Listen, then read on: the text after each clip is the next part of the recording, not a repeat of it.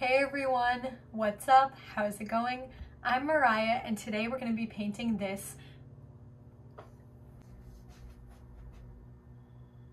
12-inch triangle canvas. So let's get into it. So this canvas is something new for me. I've never painted a triangle canvas before, so I'm really excited. Each side is 12 inches long. It's a little bit smaller than I expected, but obviously it's not a square or a circle, so the area is a little bit smaller, but I'm really excited to use my new split cups on this canvas. So today I'm going to be using 4 colors, and I'll be using this 4 slot split cup.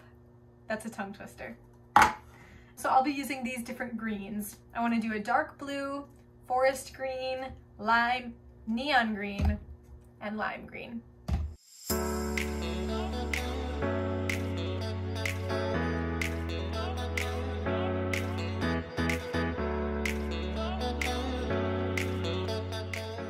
This is my 3rd time using these split cups, and the first 2 times I didn't love the way that my paintings came out. The first one actually ended up fine and it sold and the person loves it, so I guess that's a win. The second one I haven't done anything with. I probably will use it to draw on top of and create something new because it just kind of turned out very plain.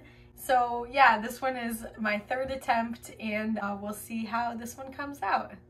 All right, got my gloves on, got my paint in the cup. I'm nervous, but let's just start pouring.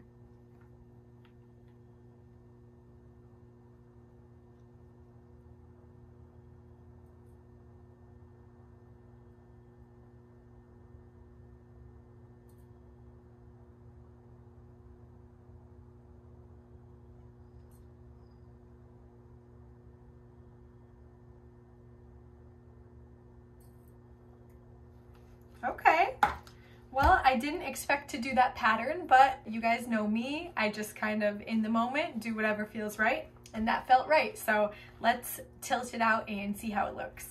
Oh, first I need to torch. I've actually been out of the studio for like probably a week and a half, so I'm really rusty. I need to mix up paint. I need to get back in the groove. I almost forgot to torch the piece.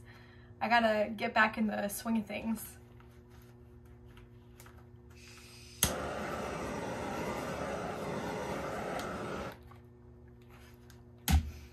Wow, okay, so I forgot to mention, all of those colors are flat except for the lime green, which is metallic. So I really love the way that the metallic is interacting with the other colors.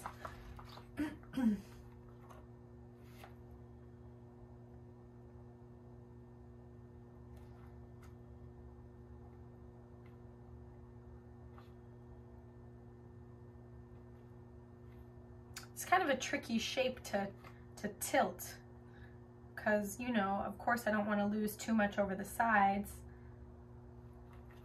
but you got to get the corners.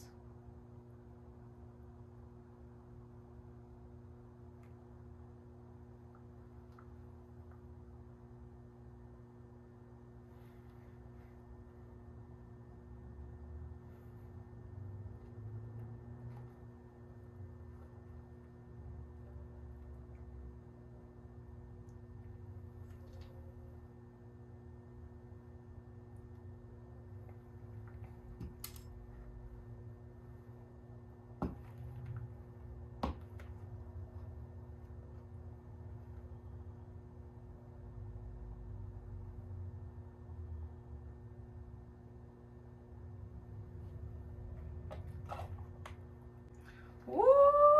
I love it! I love it! Part of the reason that I chose these colors was, to be honest, I was basically out of this forest green. There was only a little bit left, so when I'm down to the end, I just want to use it up and then go make more. I don't know, that's just how my brain works. So I was like, okay, what colors go with that dark green? Of course, blue and other greens.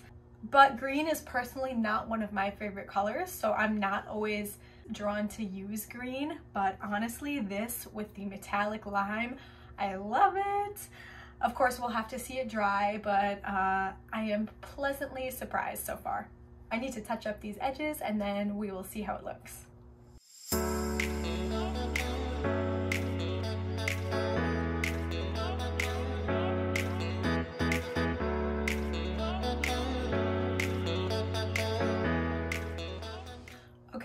I touched up the edges. I'm gonna give it one last torch, and then I will bring my phone down and zoom in so that you guys can see the close-ups.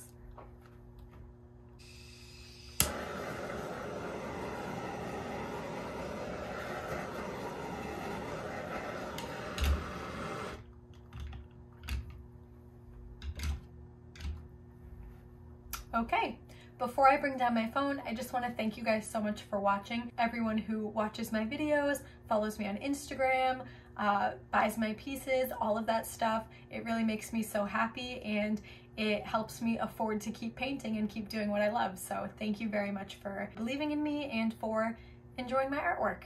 All right, I'll bring down the phone. I'll also insert a video and or a photo of this piece dry, and yeah, that's it. Please like, please subscribe, please comment below on this video what you think, and I will see you next week in my next video. Bye! Hey guys, so this is the painting wet. I just finished making it, but I wanted to give you some close-ups of the details. You can see the cells forming.